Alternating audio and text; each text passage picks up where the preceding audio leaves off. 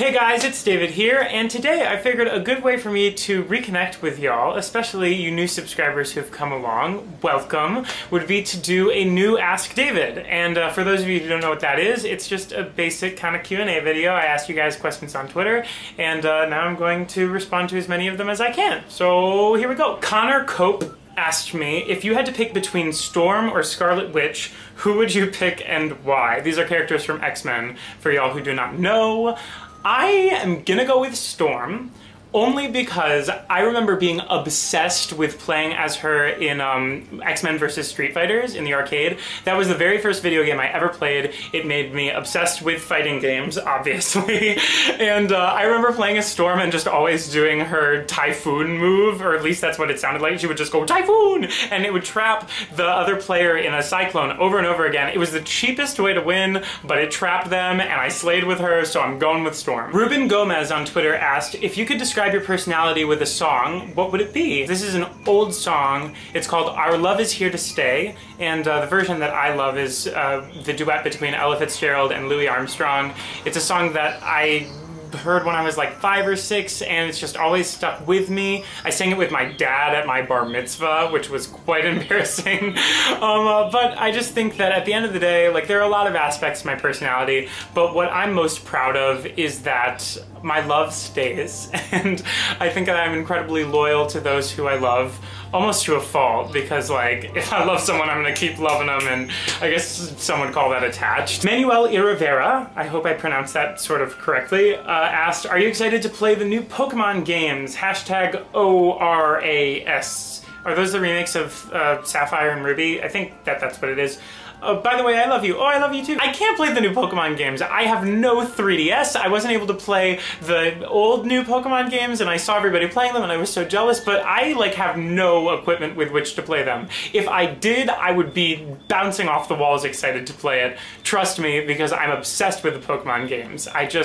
No monies. Jordan Helms on Twitter asked me, are you an MT musical theater major or just theater? I am an acting major, so I don't study singing or dancing intensively in my program. I'm studying more Shakespeare and Greeks and Shaw and that kind of old-timey classical theater stuff. But I'm definitely trying to take voice lessons in dance in addition to that training, because eventually I would love to perform in more musicals. Burry Souders on Twitter asked me, who is someone you hope to collaborate with before you leave LA, and someone you hope to collab with in London? While I'm here, I would love to collaborate with Tyler Oakley. He was one of the first YouTubers I ever saw. He was definitely my main inspiration in starting this channel, and now I'm lucky enough to be one of his friends, so I know he's a busy guy, and hanging out with him is good enough, but if we could shoot a video, that would definitely be kind of a little dream come true. And for London, I've also got a YouTuber who I've watched since before I made videos at all, and that is Charlie McDonnell. I have such an immense respect for him. I think that even meeting him and just chatting with him about YouTube would be interesting, so the idea of actually being able to collaborate on video with him would be absolutely wonderful. Becca Dutch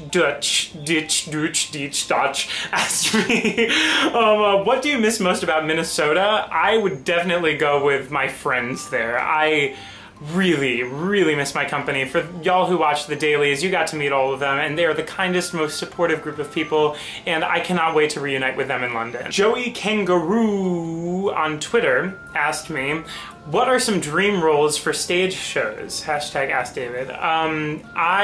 This will split. I've always been so bad at saying my dream roles. I'm gonna choose two, one in a play and one in a musical. I already played Tom Wingfield in Glass Menagerie, but I would love to have another crack at that. I love Tennessee Williams. I love acting his words. It's great material for an actor, so that would be a good role to hit on again.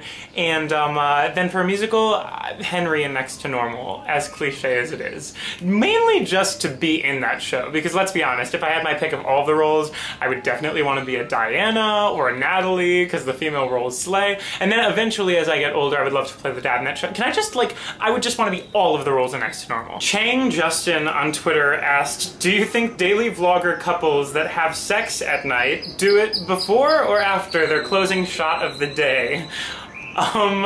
It's probably a mixed bag. I am assuming. I think maybe sometimes when it's a more planned event, it might be before the closing take, or the birds are chiming in too. They're just looking for the bees. If it's more in the moment, if you will, then there might be a good night shot and then events that follow after in the midst of trying to go to bed. Just ask them. Wallace Silvis on Twitter asked me what a guy must have / do to get your attention. Question mark, exclamation point. Be nice.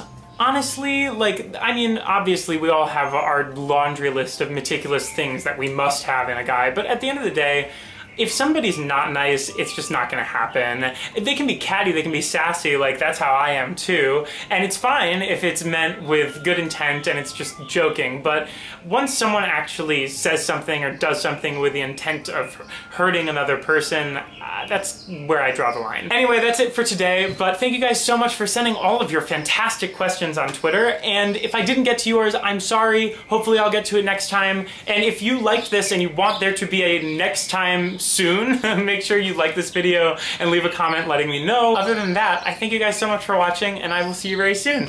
Shut up, birds. Bye! Jack Griffin Lewis on Twitter asked me, what tips and tricks do you have for a successful audition? Relax, walk in there like you're the solution to their problem. They want you to be the solution to their problem.